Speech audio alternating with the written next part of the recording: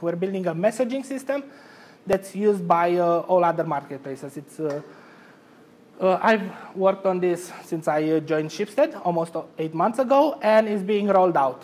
And it was a bit of a bumpy ride, I'm going to be honest with you. Basically, the messaging system has two main components. One is the backend, which is built on Java with Spring Boot and uses Cassandra as a data store. And it runs completely on the AWS. We're a cloud-only company. And then we have three front ends, which is an Android SDK, an iOS SDK, and a JavaScript widget. I work in JavaScript. I'm a JavaScript engineer, and I'm going to go through the process of building a JavaScript front end, a plug-and-play widget, which basically what we want is you create a div, you instantiate the object, you specify the ID of the div, and then you get a widget that's responsive and works with real time, and it's customizable, and anyway, it has everything you would expect from a messaging platform, a modern messaging platform. And basically, what was the path there? When I joined, I was told, so I had the onboarding, and they said, so basically you need to build this widget, and they left. So it's like, okay. First, where do you start? You try to know your customer. It's like, okay, who will use this widget? Why? What do their needs are? And for me, the first question was, who is my customer? Because it's not that easy. Initially, you say you have the users. The users are always your customers, are the final customers. They use the product. They create the revenue. And for the widget that I was building, my users live in different geographies, from Eastern Europe to Asia to Latin America. They use exotic browsers. For example, we have users in Belarus which use Yandex, the Yandex browsers. Almost 20% of the traffic is on the Yandex browser, which if you live here in Barcelona, you may not have heard of it, or not even install it. They have different connection speeds, which is very important. And also they have different expectations based on how the web looks in their geography. They expect more or less features. For example, sometimes if the connection internet allows it, they want real time. Sometimes they're happy with slower response time. We also have professional users. Imagine the real estate agent on Fotocasa. They want to use email. They don't want to have a chat like WhatsApp. They want to be able to email multiple users at once. Then you have the private user that sells something on Vibo. They want a WhatsApp experience. So these were my customers, and it was like a long and diverse list. But then I also have another set of customers, which are the marketplaces. In order for me to reach the users, I need the marketplaces to buy in, to install the widget on their website. And there was a previous version of the widget, and we've learned some things from that. That was very 90s looking, developed with jQuery, and didn't work half of the time, and didn't even have pagination. So if you had like 51, with display 50 conversation, if you had 51, bad luck. You had to delete one to actually see them all. So what we've learned, the marketplaces are customers that are built on different technologies, ranging from React or Angular, like really new web technologies, to Smarty and PHP, which I didn't think was any site left using Smarty and PHP. Apparently, there are. They want to be able to customize the widget. So they want, OK, we have our own branding. We want to have our own look and feel. And we want to put that on the widget. But we don't want to break the widget in the process. We want the widget to work, but the way we want it to work, which is a bit. Then they have different build systems, or none. Some use Browserify, some use Webpack, some use nothing. They just FTP something, everything in place. Some have dedicated front-end teams. So they have front-end engineers with a lot of experience in JavaScript. Some, they're like really small marketplaces that only have like 3 or 4 engineers, which are jack of all trades, and they need to have something that just works for them, like drag and just create a script tag, import it, and it works. And sometimes they have hard to predict release cycles, which created a lot of problems for us, because they don't always update to the latest versions. Sometimes they don't update in general. They say, yeah, we're going to update, but they don't. It's like, we have something else to do more important now, which I'm not denying that. But for us, this creates a lot of problems, because we ended up maintaining multiple versions of the widget, and also we ended up maintaining multiple versions of the API, because we had an older version of the widget, which used an older version of the API. Not everybody updated. We had to keep the old API going. And at some point, we had 3 concurrent versions of the API. So it was like, this is not scaling. I mean, the costs were going up because you needed servers, and there was very little return on investment. And the problem was that they didn't want to update. So putting that together, I had my first set of requirements when I joined. This was like maybe 3 months in my, oh no, actually 3 weeks, sorry, 3 weeks in my job at Schibsted. And they wanted a widget that's cross-platform and responsive, customizable look and feel, supports browser that I didn't know exists, like the Yandex browser here. It's basically built on Chrome, so it's not that weird, hopefully. They want to do that without breaking customization or responsiveness, support React, support direct injection via the script tag, and everything in between. So it needs to work. I don't know what technology they have, but it needs to work with them. They need to be able to plug it in and work. Then I had a request from my own product team, which was like, we need to be able to update the widgets to newer versions without the marketplace. So even if they don't want to update, we should be able to push the new version to them. And they should not be able to reject it. We should do this automatically, which again was a very political decision, and was like a lot of back and forth. And then also you have the UX team, and the product is like, oh, we need real time. We need a lot of cool features. And this is the first set of requirements. But of course, there was more. That would have been easy. When I started the project, we had deprecated APIs that were about to be removed, not yet removed. The new ones were being developed. So I needed to develop supporting an API that didn't yet exist. So a bit of a chicken and the egg problem. Then the server at the time didn't support real time, but they wanted to have the real time experience. So I needed to poll the server. But polling the server every few seconds would create a DDoS attack. We would just attack our own server. We would float it with requests. So then I solved the problem by only polling for the active tab. So if the user moves away to a different tab, I stop polling, and I only start when the tab becomes active.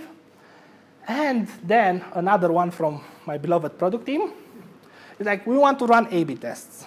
And if the marketplaces don't update to a new version of the widget, which is, they're not going to release 2 simultaneous versions, like the 2 versions of the A/B test. So we need to be able to do that independent of them. We need to be able to bypass send stuff to our users without any input from the marketplace, which is really difficult because they own everything. So they own the site. We just give them a JavaScript that they need to execute in their site. So anyway, dream requirements. This was it. This was my first time. It's like, I'm going home, and But then it was like, okay, how to address this? How to actually do it? Because, well, I have a rent to pay, and I need. So first, I started by dividing the problems into smaller problems, not necessarily easier problems, just smaller, more like less scary problems. And first was abstracting the API. I wanted to to separate the widget, the UI, from the API access. Then I needed to develop the widget, handle the customization, and handle the updates and A/B tests. And I kind of did that, which I'm very proud of. So first, starting with abstracting the API, I didn't find an Ajax image, so dishwasher will do. Basically, the first thing I did was create a component called the connector. This was a separate, from the widget standpoint, this was a third-party library, even if it was developed by the same team, me. And this would abstract all the access to the API, and I would npm install it in the main widget. Basically, what we would do in the, for example, let's say I receive a counter update event from the API. At some point, I would have to do polling. So every now and then, every 30 seconds, I would do a get to a specific URL. When the promise would fulfill, I would emit a counter update event. Then when I would have the new API and I could open a socket, I would receive that data via the socket. But all this functionality, the first one, which was on the old API, or the new one on the newer API, these were all wrapped in the connector. The widget, the UI part, was unaware of how the data was being received. So in the widget part, I would just do connector on counter update. And this part was agnostic on how the data was received. The connector, even on the Ajax, would handle the ticks internally, would know how many times per minute to poll, and so on. And the same happened from normal API calls. So for example, if I wanted to get a conversation, I would have a syntax like this: connector, use case, get conversation, execute, and I would pass the conversation ID, the unique key of the ID of the conversation that I wanted. This would return a promise that would resolve to an object, to an entity, to a smart object that had, like a proper object that had methods, that had attributes. And for example, if I wanted to mark the conversation as read, I would just call this method. And then in the other side, in the connector, I had the old ugly API and the newer, more RESTful API. But from this was agnostic of what happened. For example, if I would mark the conversation as read by doing a post or a put or something, from the widget's perspective, this was not transparent. The widget didn't care how the connector would do his job. It would just tell the connector, mark this conversation as read. Whatever API the connector would use or whatever HTTP method, that was the connector's responsibility alone. And for the connector, it's a library, so I only have unit tests for it. It basically has an 85% code coverage, which is pretty good. I mean, not 100%, but I don't think anybody actually has 100% in the long run. But this gives me a good, gives us like a good quality, a good level of quality. 85% code coverage is good. And how do I test it? I only do, as I said, unit tests with Karma. I use chai for assertions and Sinon to mock JSON responses. Imagine, so this always connects to the server. So I need to mock a response. I need to make sure that if I receive a certain JSON, that's parsed correctly and everything is handled. So I need to mock that, and I use Sinon for it. And all the tests run on Phantom.js. I don't do any cross-browser testing at this level. This runs on the simplest headless browser. But given that Phantom.js is being discontinued, I will have to migrate this to Chrome. And to release, how to release this library. So this, so far, is a library. All the code is stored in GitHub. And whenever I wanted to have an automated release process, so every time I tag, this will run a tagged build on Travis. If the build passes all the tests, it publishes an NPM package to our local NPM registry. We have an internal NPM registry in Artifactory.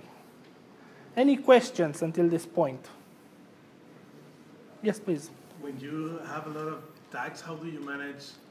When you have been 1 year developing this, you have like 100 tags, or you don't do as many releases? We don't do that many releases in the connector. And also is this, so the tag, it's always the version number, which matches the version number in NPM. So I can just, in the NPM, in the package.json of the widget, I can say I want this version. And then run npm install, and will bring me the correct version. So it acts like any npm registry, just it's hosted internally. Any other questions? OK, moving forward.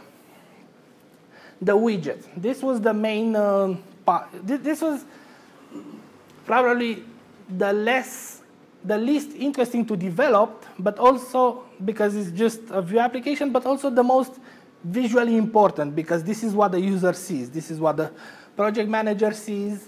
And this is actually the UI. And to do that, I used Vue. Are you familiar with Vue? Anybody? It's basically a lightweight version of React. It has features from both React and Angular. It's, for me, I prefer it over React. It also implements virtual DOM. It has a component called Vuex, which is a state store. In a similar way, you have Redux for React. We have Vuex for Vue. I also use a Vue router to manage the routes. For example, conversations need to be stateful. So if I'm talking to a person and I copy-paste the URL to a different browser, I want that conversation with that specific person, not the inbox of the widget. So I needed a router for that. And I also needed to use the DOM API, which was a bit of a trade-off. It was not my happiest choice. Basically, the architecture of the widget. If you remember, I have a header, messages list. Each of the messages list has multiple messages list items. The same with the conversations list and a chat input. And also a conversation menu, which allows users to delete or block that conversation. These are Vue components, which means they're self-contained. And they're used like this, in an XML style language. By the way, I'm asking again, who here is familiar with Vue? Do you want to go into more details on how Vue works, or? Oh, I'm going to go no. OK, so basically, applications have a state, which is like which is a data representation of what's being displayed in the application, what's going on. So in modern applications, I have a state store, and then components linked to that state store, and they change whenever the state changes. So for example, when I select a conversation, I mark the new conversation as selected in the state. And then that specific conversation list item with that conversation will mark itself as active. The chat header will display information for that conversation, and so on.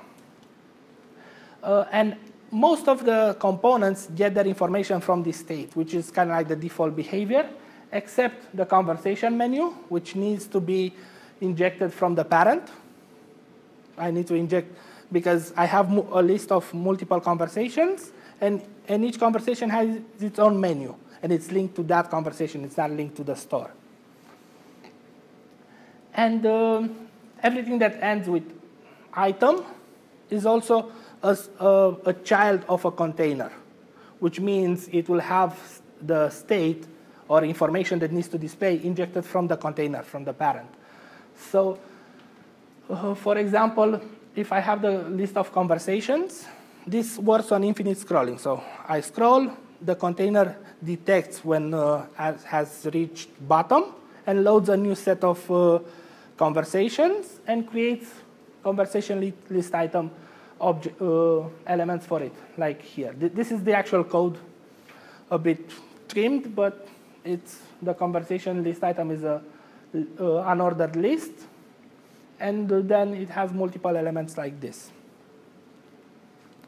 And how was that developed? With Babel. So I use ES6, and we build it with Webpack, NPM, and we're looking to migrate away from NPM into Yarn. Yarn is supposed to offer better performance. It also has a log file, so you don't have that, have you tried removing the node modules?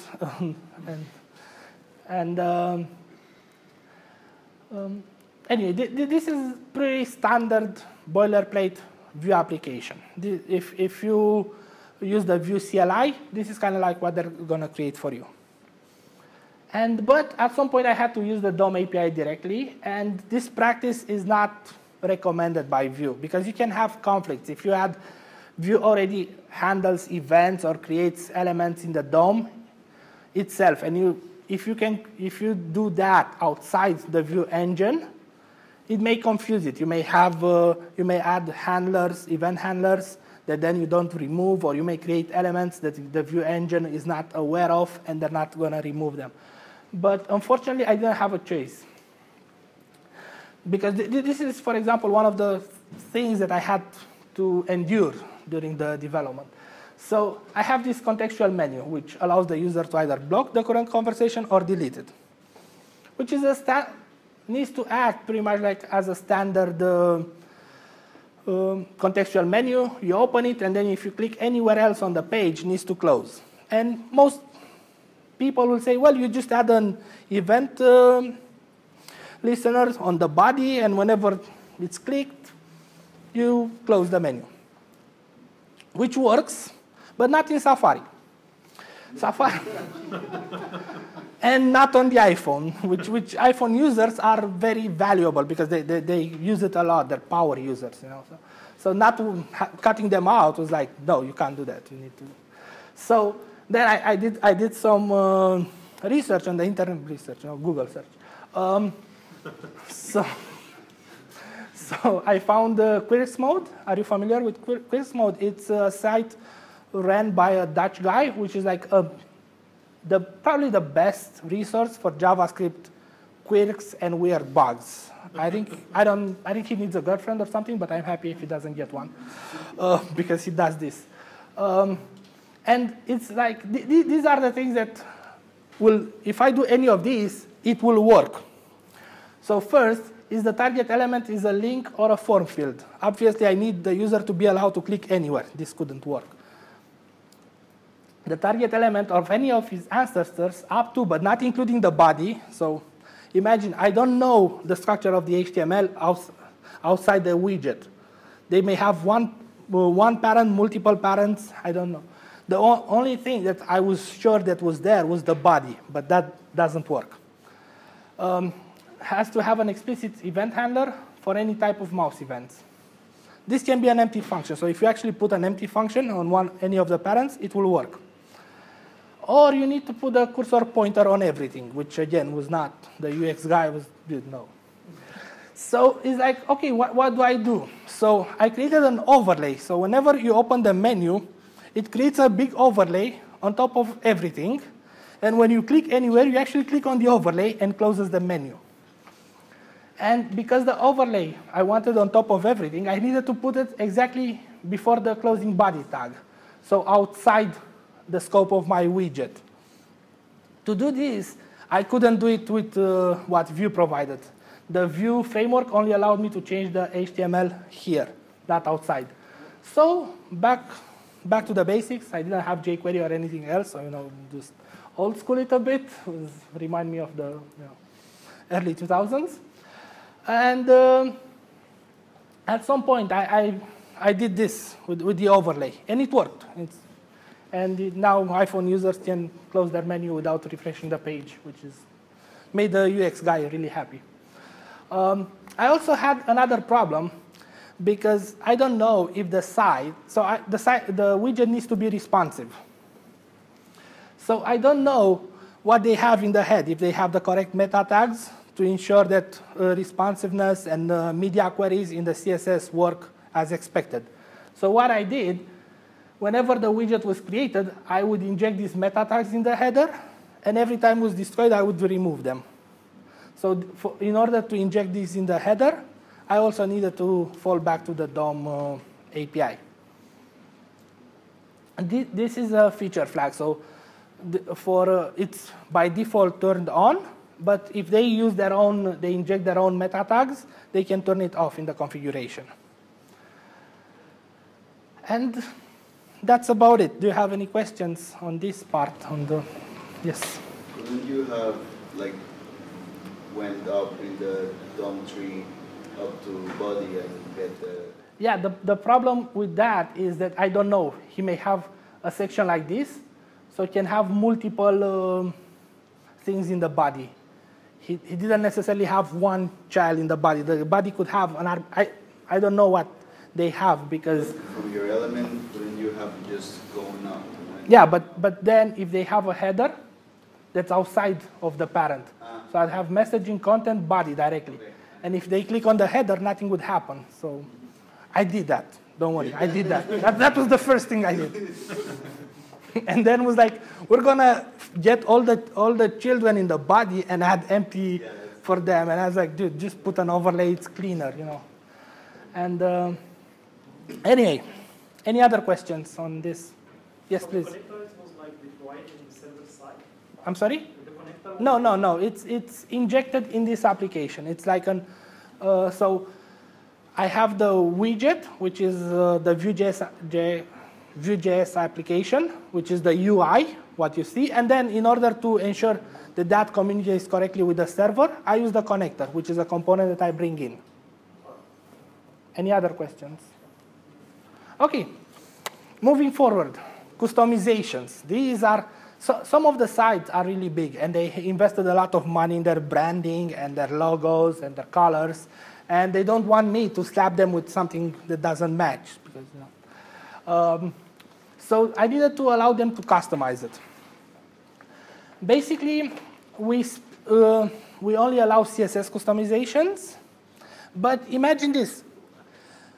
We want to allow them to customize while not allowing them to break it, or not to break it too bad. You know? So what we did, we adopted BEM, which is a block element modifier.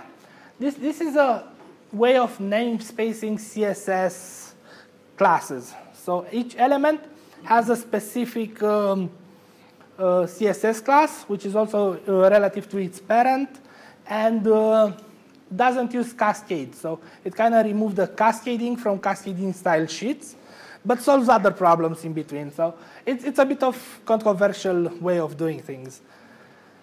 But at some point, so if you look here, I would have the message header, and then in the message header, I would have message header _meta, _thumb, and so on. This is the BEM syntax. Classes need to be like this. We have a very opinionated Italian designer who's like, this is BEM. He's OK. I do this to him. It's not offensive. So anyway, and because this doesn't leverage that much on cascading style sheets, on the cascading part of cascading style sheets, we use SaSS with mixins to assemble the classes. So I would only declare a set of properties once. Let's say colors. I want the header and the footer to have the same color. So I would declare the color as a SaSS mixin, and then I would import it in the header class and in the footer class. Are you familiar with SaSS? It's less that doesn't suck. So anyway, moving forward, the way we organize the SaSS and the CSS was in two main categories. One, we call it the layout. The layout positions the elements and ensure that elements are always in their place, they have the correct width and height, they act responsively when the user goes on a mobile phone or resizes the window. And then we have the theme. This would handle the colors, the border radii, because some want like rounded borders, some want square borders.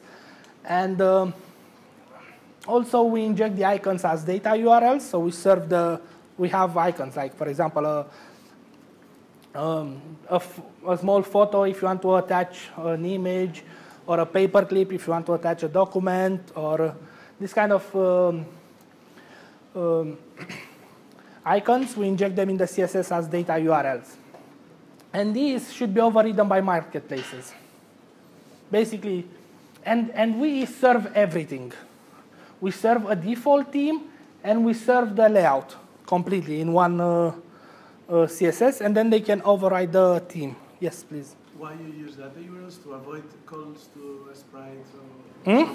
Why do you use data URLs? You wanted to avoid calls to your servers? Because we wanted to. The problem is this needs to be on under our control.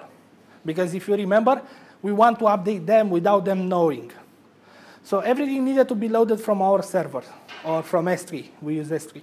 So we wanted to have the minimum numbers of requests to S3. Or we don't want to give them like, put this CSS in that folder, no. It's like, you just inject this script and it does everything everything it needs. And then it was easier if we just ship a CSS with everything. And we ship only 2 files, one JS and one CSS. Any other questions? And why don't we allow them to customize the layout? For example, our UX team did some research, and for example, this is on mobile. When the keyboard goes up, we hide certain elements. We do vertical media queries, because otherwise, if this tile was here, you couldn't see any of the messages. So we do a lot of these things under the hood to make sure that the user can use it without problems. It's still user-friendly. So if they start messing with the layout, all of these goes away. So we're trying to strongly discourage. We can't forbid them because we wouldn't be good colleagues, but we strongly discourage by just shipping a minified CSS and don't touch it. So the last part, update automatically to marketplaces and A/B tests. And for this, we developed something called FAST, which is front-end as a service technology. Not our brightest moment when it came to this name. But we're much better at programming than we are at naming our components. So basically, what does FAST do? It's a delivery system. Basically, they don't get access to the widget. They just get a small snippet of CSS that connects to a server, gets the actual code for the widget, injects it in the page, and runs it. So how it happens is, let's say user X goes to the messaging center. And then this site will have a small snippet of JavaScript called the fast client. The fast client will connect to its server and will ask, for site X, this is Le Bon Coin, or this is Fotocasa, this is InfoJobs. What versions of the widget should this site have? The server responds with a JSON that contains information, and then creates script and link tags in the page that hit S3 and get the actual payload, get the actual widget. So they don't even get the widget to install locally. Everything happens via the internet, controlled by us.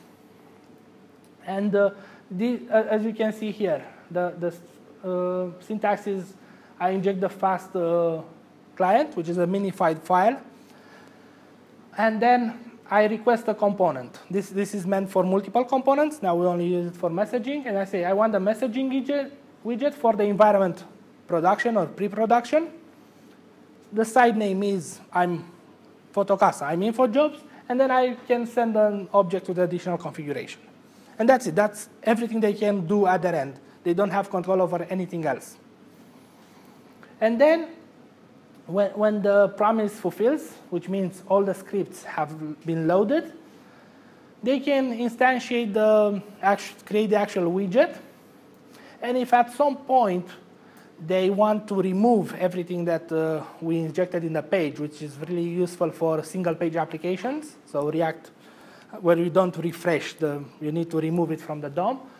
The promise fulfills to a function, which, if called, removes everything from the DOM. And if there's an error, no widget, no nothing. So how it works? For example, as I said, the fast client calls the server and gets a response like this. This is an actual response. You said the environment is pre-production. The resource name is messaging widget. And then I want the following scripts from the CDN. We use CloudFront. Are you familiar with AWS, CDN, S3? And I just say I want this script and this style, and I'm at that version. And that's the response. And so far, do you have questions about this approach? Everybody understood perfectly. Oh, yeah. Great. I'm able. So Fast has 3 main components. Has first what we call the Fast API, which is built in Java, uses DynamoDB as a data store, and runs on EC2. So as I said, everything we do in the cloud. Then we have a set of CLI tools that allows us to manage easily the versions, which site is assigned to which version, and so on, or to publish a new version to the API. These are written in Python. And then we have the Fast client, which is very vanilla JS. So to do the AJAX request, I manually create an XML HTTP request. I don't know if you've seen this in the last 10 years. It has 140 lines of code, including comments, which I'm really proud of. I had like Disney, like we tried to sell this approach to the marketplaces. They said, dude, we don't like because we don't control what happens in our site. And then it's going to be slow because you need to load the Fast client first, and then you need. So I had 1 kilo. It's like, OK, you have 1 kilo. This client needs to fit 1 kilo. Otherwise, we're not injecting it in our site. So 140 lines of code, minified and uglified, 1 kilo. It guarantees the orders of the script. So if you have multiple scripts here with dependencies, it injects them in that specific order in the DOM. Provides a cleanup mechanism. As I said, if you want to remove everything that was created by the last run, you call that function, and it will remove it. And you also have CSS before, and you can specify a CSS selector, and the styles will be inserted before that element, and the same for scripts. And why is that useful? So for example, we have our CSS. If you remember, we serve the layout and the default theme in one minified file. And we need them to allow to override this file. So what we do, they create their own theme file where they override the colors and everything. This is loaded by the normal flow. So it's placed in the HTML. The browser parses the code. It loads this CSS. And then when we call Fast, we specify a CSS selector. And this will insert the default theme before that in the DOM. So we have the layout in the messaging.min.css. We have the layout and the default theme. And the default theme is going to be overridden by their theme. Questions? But yes. Make sure that they will not override the line. Yeah, I mean, I'm assuming that they're engineers, not monkeys, although not always the case. But anyway, most of the time, so there's no. At some point, we're colleagues. We work in the same company. We provide them with mechanism. And we guarantee that in this fashion, the widget will work and we will support it. If they start hacking and they don't follow the documentation, they're on their own. And they're going to quickly revert and come back. Because so we also if you don't want people to do something, just make it really hard to do it, because people are generally lazy. If it's hard, I'm not going to do it. And also don't document it, because at some point, if it's not in the documentation as you can do it, they're like, I'm not just going to. And there are, of course, some pros and cons with this approach. The main con is we have around 50 kilobytes of duplications, because we always send the default theme.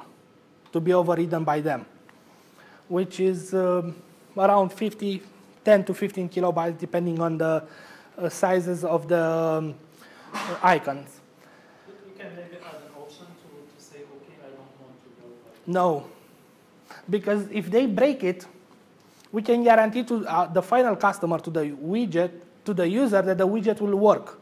So even if they break something really, well, not really bad, decently bad here, or they forget something, the default theme will come into place and display the things correctly. So you can still read it, it will still be accessible to you. So it's a set of pros and cons. And with this approach, it's fast, given the fact that we can inject things at the end without them knowing, we can also do A/B tests, because without them knowing that an A/B test takes place. This is a very controversial topic in the company, because they're like, dude, you're doing A/B tests without me knowing. I know I'm not, but it's just, okay, turn it off, guys. Yeah. Okay, so there was another problem with this approach. It was called React. A lot of our sites use React. And if you look back, everything here relied on, when I started building the widget, the first customers were the Smarty and PHP guys. So they were happy with this. The guys with React was like, dude, you can't do that. This doesn't work for us. This breaks everything. We have a router. We have a single-page application. We have everything modern. So we're like, OK, we need to support React. So a third repository with a React component, which we publish on Artifactory as a npm package. And this React component wraps around fast, which wraps around the widget. And everything is very asynchronous, which creates a lot of bugs that are very hard to reproduce. It's like it takes, like 20 times to reproduce a bug. And it's like, OK, because they report a bug. And you're like trying once, twice. It's like, dude, doesn't work. Send you a screenshot, because for the tester, it's always like the first try. And look at the screenshot. OK, you're not crazy. I'm just going to keep trying. And at some point, it happens. And when it happens, I was already bored, and I wasn't looking on the logs. So I have to start again. So anyway, it was a bit of fighting a hide guy, like firefighting. Imagine you have a spoon with water, and you're trying to put out a forest fire, So anyway, in the end, we managed to pass this part. And we ended up, we need to test it and release it. So imagine this. You have Fast, which is a standalone project with an API. Around it, you had a React component that needed a React application to actually work and be tested. And then everything needed to load the widget somehow and be tested. So it was like this. So we had some major pain points. First of all, as I said, the entanglement, React Fast widget. This created a lot of edge cases and a lot of things that you can't really mock it. Because if we were to mock the Fast API and the widgets API, at some point, the whole work would be to just keep these APIs in sync or keep the mocks up to date. We also use Saucelabs. Are you familiar with Saucelabs? No. It's a device farm. So we run Nightwatch and Selenium tests, and we run them across multiple browsers. And Saucelabs provides a browser farm, and you can say, you can configure in your Selenium client, I want to run this test on Windows 7, Chrome, whatever version. I wanted to run on Mac, on Safari, so you can have a list of browsers. And Saucelabs will just start VMs with those browsers, and you can run your tests in them, which is a third party that we're using. It's really good. I actually gave a presentation on it at the Barcelona.js. But the problem is sometimes the machines are slow to boot. So running the full set of tests could take an hour. And as a developer, I don't want an hour till I get any feedback from my test. I want feedback almost instantly. Like imagine this.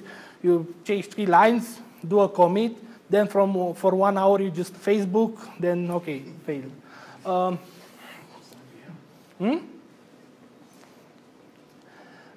Then imagine, after we tested, and we needed to test with a very high degree of certainty because we would automatically deploy to other sites. And if we break them, we will never deploy to them again. So we needed to, there's not a lot of room for mistakes.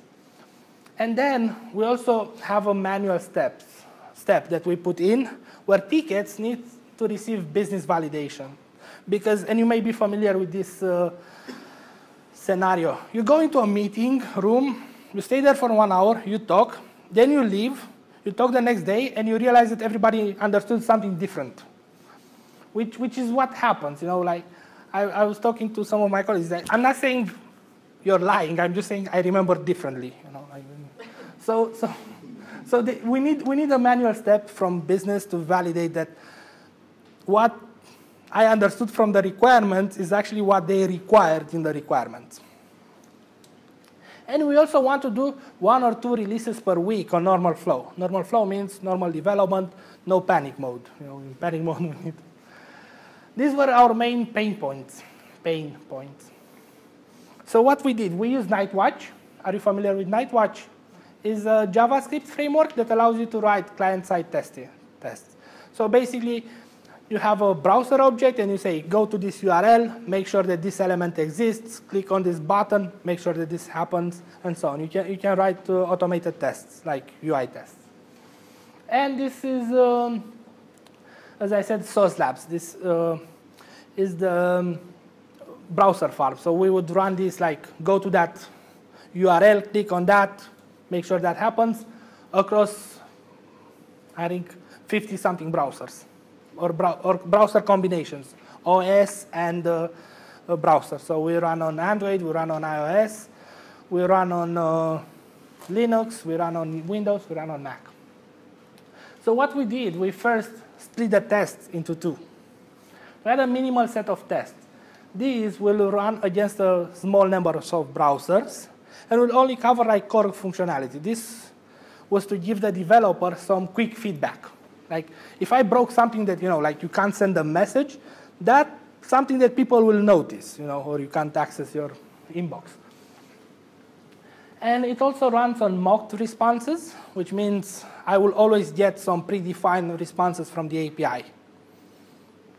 And this also accounts for common mistakes. For example, what happens if you get a message that's like 3,000 characters, no spaces, or if the guy's name is, 20 letters or something.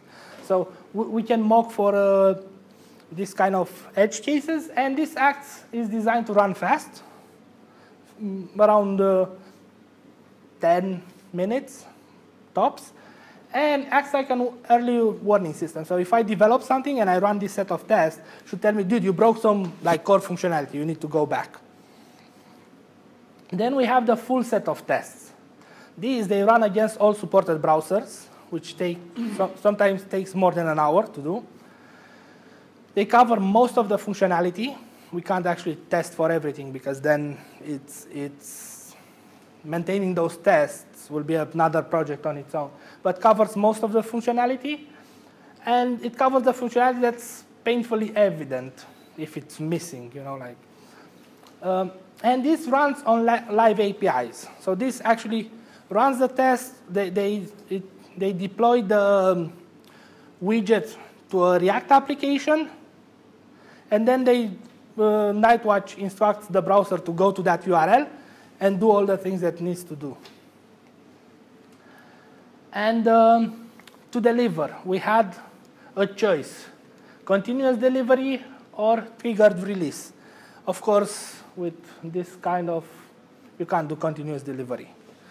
And it didn't make even business sense. We need to inform the marketplaces that a new set of features have become available magically overnight.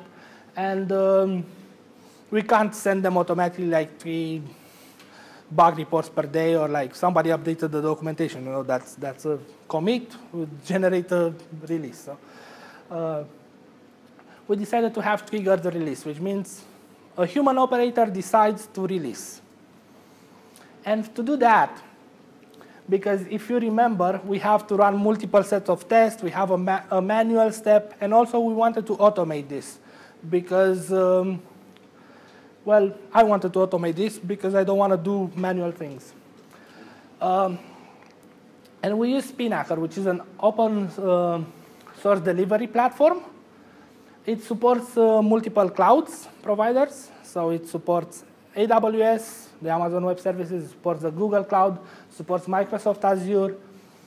It acts like a pipeline. It doesn't do anything. It just starts different jobs at different times. So each job can return a status. I have failed or I have succeeded.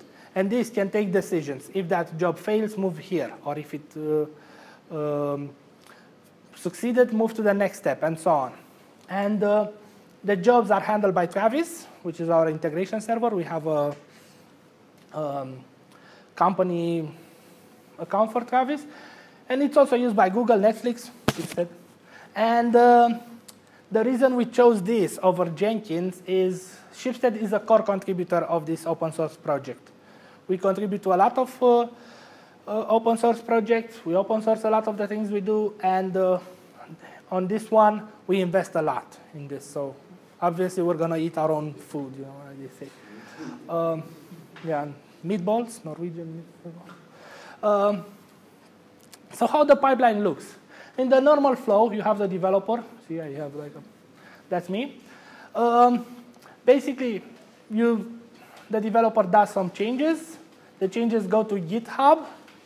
The push to GitHub will trigger Travis build, which will run a minimal set of tests in Nightwatch. And this can happen multiple times per day. If this fails, I know that my commit was not good, and I can revert it or fix it, or pretend doesn't happen. And then when I want to release, as I said, we're using Spinnaker. And we start the release process in Spinnaker, which tags the master in GitHub. We have, okay, this is what we have at this time. That will start a Travis job, which will run a full set of tests with Nightwatch, but against mocks.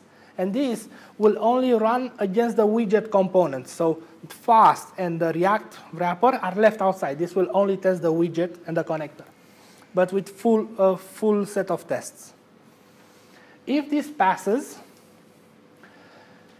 then the code for the widget and the default theme, they get minified and they get uploaded to S3. Then we instruct Fast, a new version exists. Then we deploy that to our pre-production, which is a React application with Fast and everything in it. And there, we run a full set of tests with live API. So this is as close to production as possible. And if this passes, it's like, OK, now it works. Let's see if it works in the way that product actually wanted it to work.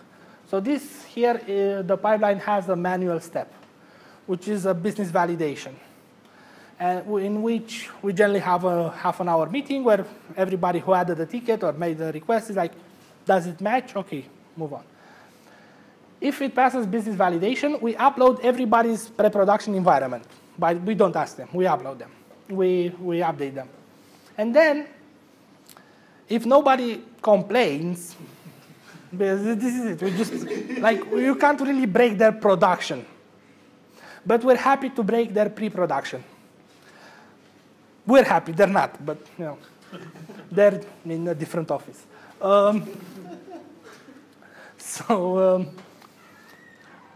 will update their pre-production. Which is visible. If you break their pre-production, they're going to come and complain. You broke our pre-production again.